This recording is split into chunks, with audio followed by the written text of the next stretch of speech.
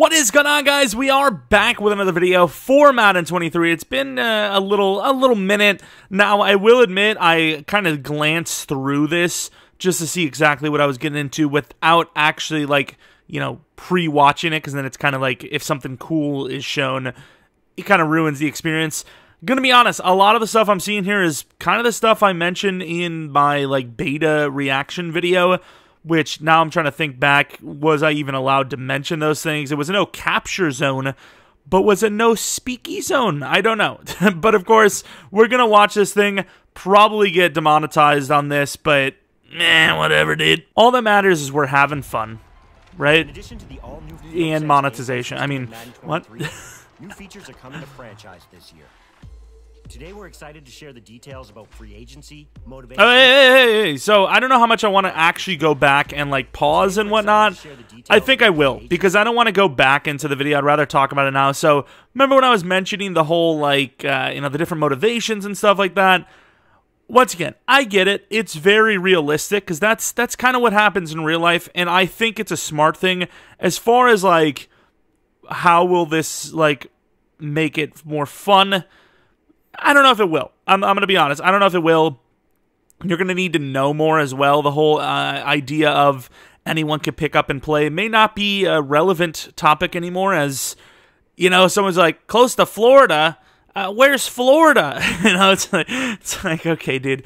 But obviously, you know, it is, you know, in more depth as far as a rebuild sense goes. I might not be touching free agency because this sounds like a disaster, but looking at some of the names, I don't know if it's just random or if this is what we're going to see in game, but guys like Derwin, McLaurin, and Metcalf, I don't want to see guys like McLaurin in free agency anymore. I don't want to see a team's best wide receiver by far go to free agency with no trade or anything like that. You know, that's one of my biggest issues. Isn't even like, oh, what deters them from signing with me, who gave them like $3 million more per year than the next team. It's more, I want the logic of the AIs to be better with just retaining their players, and it would actually be kind of sick to see AIs trade one, you know, amongst each other. Of course, that could also have an issue too. You're like, oh, you know, Dak Prescott's playing for the Eagles now. That's great. It's like, why would they trade him? Like, oh, man. But, motivations. Hey, of course, looking at some of these motivations, teams are more interested in this player during free agency because he's a mentor. Boost weekly training XP for other players at their position. So they have abilities. That's something I don't think I knew in the beta. I don't remember seeing that, but they have abilities apparently as well. I wonder if there's like a chance to make your teammates like dev go up faster. I'm not sure, but what else do we have? So Mark Andrews, contrast. I'm gonna let him talk. Scouting, and some of the things we're doing to provide deeper. Hey!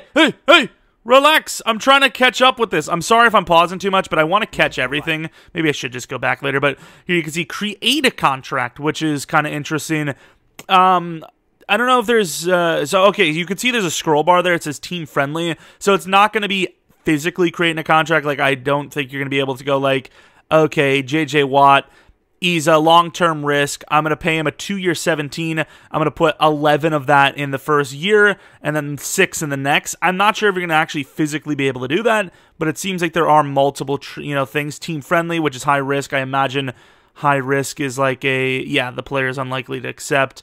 Oh yeah, great for cap space. I'm sure that's what players love to see. A deeper immersion. We focus on these areas. I'm trying to catch up. Respond to player feedback with the goal of enhancing the realism, authenticity, and fun within the mode. Okay, so the one thing I need to see though is relocation teams. Once again, I mentioned it a billion times. Not everybody has a great PC to be running, you know, Madden on, or even wants to play Madden on PC. Sports games on PC, I'm not really sure the appeal there. Once again, you can play with a controller or whatever. That's, I mean, you're not going to play with a mouse and keyboard on PC, but, you know, not a lot of people are playing on PC, especially when it's not even next gen still, I believe. You know, give us some relocation teams. We don't have the ability to create the, like, you know, the Las Vegas lingerie squad, you know, half the freaking teams wearing, like, just bra and panties because you can mod whatever the hell you want. You know, I want some new relocation teams. It would take probably less than like a weekend to, you know, knock that out. could literally hire some random guy on Fiverr or something to create them. It would take no time at all. Just do that, especially since it was promised last year. But let's get into more of it. We're 20 seconds into the video. To emulate the same level of drama and fun that fans experience during the free agency period each offseason, our goal with free agency in Madden 23 is a more competitive and rewarding experience for our players. Fair enough. In Madden 22, free agency signings were based on which team offered the most money to a player. In Madden Kind of how it works in real life. Money remains a factor, but that's not the only factor. All new player motivations and tags add competition. Okay, so yeah, we mentioned this before. Process. They also drive decision-making beyond just the money offered when negotiating. But I wonder how much of an impact. Like, you see Green and, like Super Bowl chase, playoff contender. How do they determine if you're a contender? Do you have to have actually made the playoffs last year? Or are they going to base that off of your overall compared to the rest of the league? You know, stuff like that. Historic championship Saints should be like a negative. Warm weather state. I guess that makes sense. Fair enough. Motivations help determine why a player chooses. Also, how realistic are they going to be? Like, when's if, you know, like, DK Metcalf in the game is like, I want to play somewhere where it's warm. In real life, he's like, hell no, I like the cold. You know, it's like, that's kind of a lot to ask for. So I guess we kind of have to give them a grain of salt on this one. Or take it with a grain. I don't think you give anyone salt. Here with some real-world examples. Jarvis Landry just took an offer with the New Orleans Saints, and one of his motivations to sign there was going back home to Louisiana, where he grew up and played college ball. We have the same motivation in Madden 23 called close to home. If a player has this motivation and you can satisfy. Okay, you got to relax with that impact though, just because it's a real life thing. Like another example, wide receiver Russell Gage signed with Tampa Bay. He actually got a recruiting call from Tom Brady. Another reason why is they paid him $30 million over 3 to be a slot receiver. That's also a pretty good motivator. But yeah, I like that. It's jokes. Relax. But yeah, that does make sense, obviously. Fournette, Antonio Brown, and Rob Gronkowski all signed with the Bucs to play alongside Brady, a legendary franchise quarterback. Yeah. Our last example is linebacker Von Miller. He's a veteran who wants to win a Super Bowl first and foremost. That's Madden 23's Super Bowl contender motivation. I get that. I get that. Player motivations are going to better define where players go in free agency. So, the decision is about... That's a good thing. They showed Mariota there. I wonder if they're going to have that. They should have it where if you're a lower quarterback that's kind of like a little older, one of their big motivators is having a vacancy at that position, right? Like that should be like a legit thing. Or like a wide receiver doesn't want to come somewhere because he's going to be the #1 target by far, and there's no legit #2 options, you know? Like, I mean, once again, we'll see what they come up with, but promising. Does he need to be at the top of the depth chart in order to sign? Yeah, fair enough. The offensive or defensive scheme? We even have a no-state income tax motivation for teams. My money chasers. Which is pretty cool. We're also introducing all new player tags that trade logic, draft logic, okay. Logic, trade logic, draft logic. I just want to see the AI's trade. That's all I asked for. Let's walk through a few examples of player tags. When Aaron Rodgers wins the MVP award in Madden 23, he'll get the award winner tag. This will drive. Is he going to get the playoff choke tag? I'm sorry. Okay. I'm a Packers fan. Relax. Don't yell at me. Tag is called Day 1 Starter. Will be placed above. above. Example is wideout Jamar Chase, who became the Bengals' top target on Day 1. Okay. With this, CPU teams will now utilize pro-ready prospects, moving them above similarly rated players on the depth chart to get them more reps. Interesting. So that's obviously smart, right? Like, because the issue in the game is they just place whoever the highest overall is. So they draft a guy that's like a 72 overall X-Factor quarterback, 21 years old, but Jimmy Garoppolo is still starting because he's a 73 overall normal or whatever at like 473 years old. Obviously, that makes sense, right? Like, you should start them. But once again, my issue isn't this kind of stuff. It's how they're going to apply it. Like, is it going to be based on youth and dev that makes them that Day 1 starter? Because that's what I would assume. But, like, this kind of only seems to be viable for the current players in the league. Like, once if you're 4 or 5 years down the line, that's where I could see issues come in. But we'll see. Because, like, how does this work? Like, player takes Day 1 starter award winner. Is that not going to conflict down the line when, let's say, Jamar Chase is 32 years old, he's an 84 overall? Does he still have Day 1 starter when there's other guys on the team that are better players, but they didn't get those tags? You know what I mean? So, yeah, I'm thinking here. As a result. Weird Excel in jail, by the way. Veteran linebacker Bobby Wagner, who has the Team as a franchise quarterback. This tag Well, gives an no, XP just kidding. bonus to all players at the same position during weekly I'm training. sorry, relax. You're incentivized to sign veteran players Is Bobby wearing to help 45? develop the I younger guess guys. he's a prototype, fair enough. The new free agency hub is where you Place offers, manage free agents, view player motivation. Fair enough. It did look, just in general, the UI looks better. It does look a lot cooler in general. Like last Madden really looked pretty awful. Player motivations are displayed in order of importance and can be either a In positive, order of negative, or neutral importance. status. Fair enough. Next, in the upper right-hand corner, we have the market. So, like, should I just not bother if, like, I'm, you know, I'm in Washington and he wants to play in Florida? Like, should I just be like, eh, suck it, Derwin.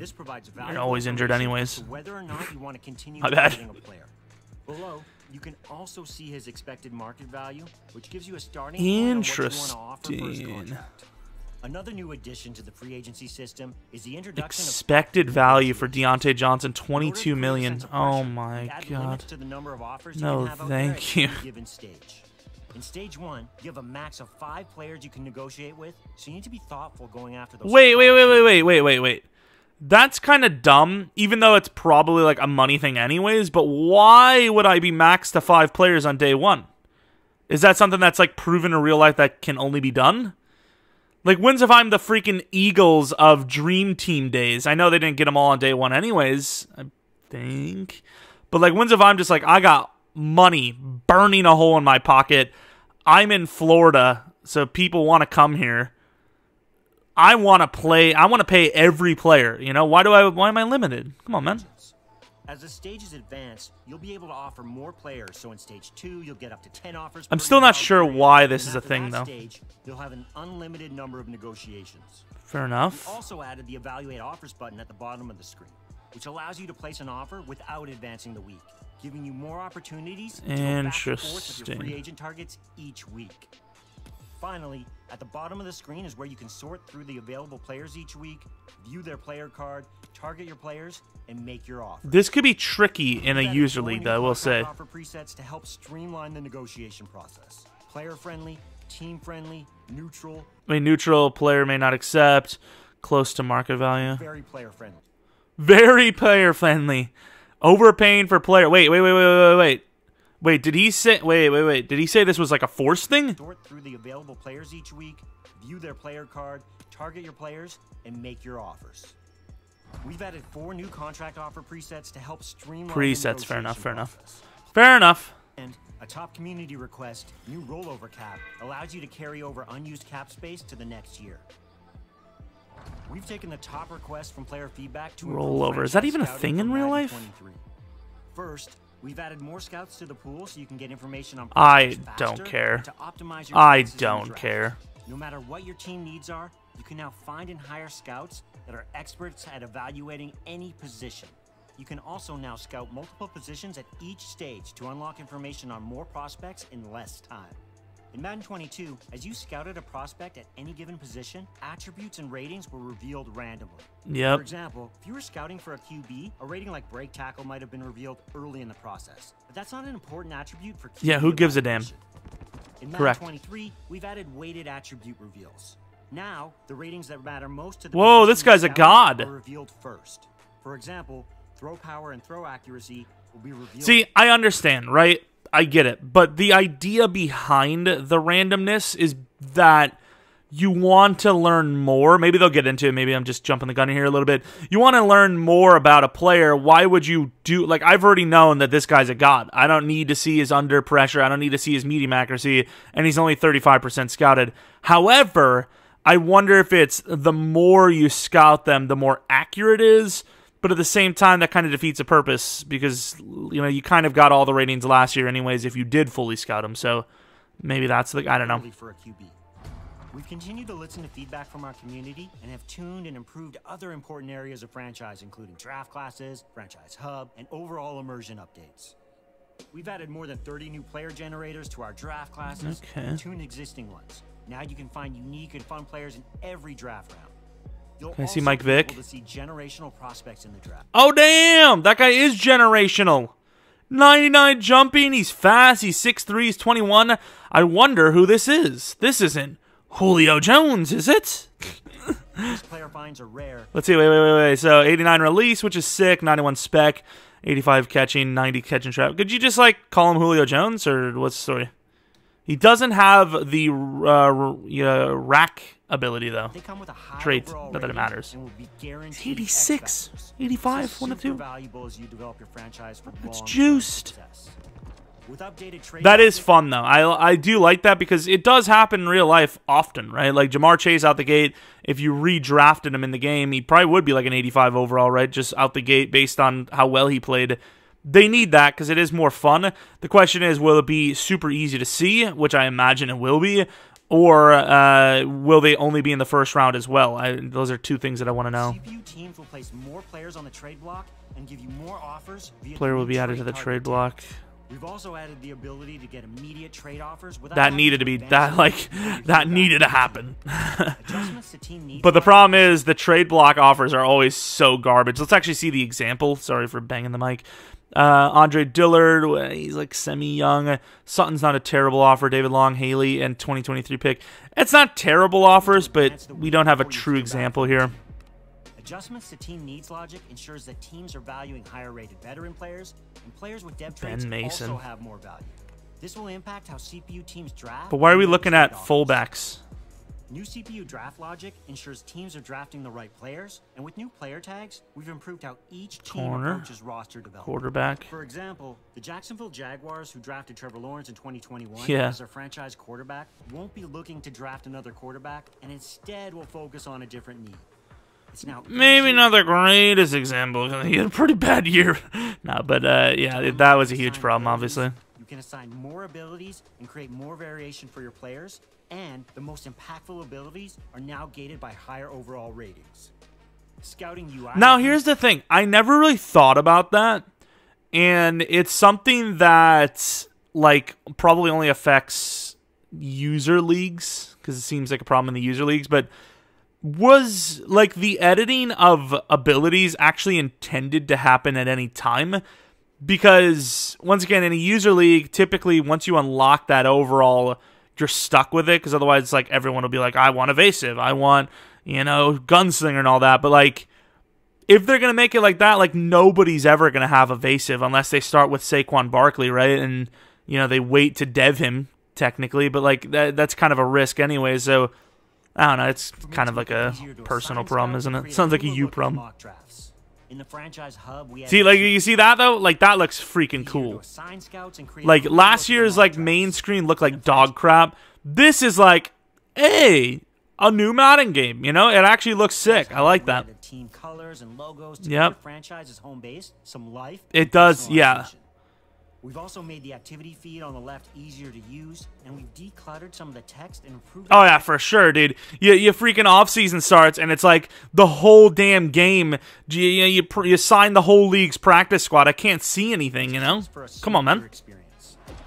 We're excited about all the improvements. Fair in the enough. I mean, franchise. especially for a game mode that, Can't wait for you to experience like, don't get me wrong. I don't know. They probably have their stats. Thank you, sir, for telling us things. We appreciate it. But, they probably have their stats on how many people buy Madden for non-Ultimate Team, which is still probably enough, right? There's still probably millions of dollars in franchise just for the purchase of the game.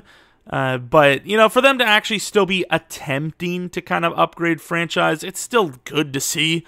Because once again, we all know the moneymaker is Ultimate Team. Microtransactions have taken over the gaming world over the last, like, 5 to 10 years. Mobile games kind of being the first to do it, and then Fortnite obviously being the one to like kind of accelerate that. I know we had loot crates in other games and whatnot, but that's like the big example. So it's nice to see them upgrade stuff in franchise and update it. I'm not really sure like the main thing that needs to be upgraded at this point, because once again, if you're going to talk about gameplay, that's a completely different story, situation. That is the core of the game. This is a different team working on franchise. These are features that have nothing to do with gameplay. So if there's things tied in with gameplay, that's kind of like a whole other issue. Outside of relocation teams, there's not a whole lot more that they can do. Once again, I'm just hoping scouting looks a little bit better.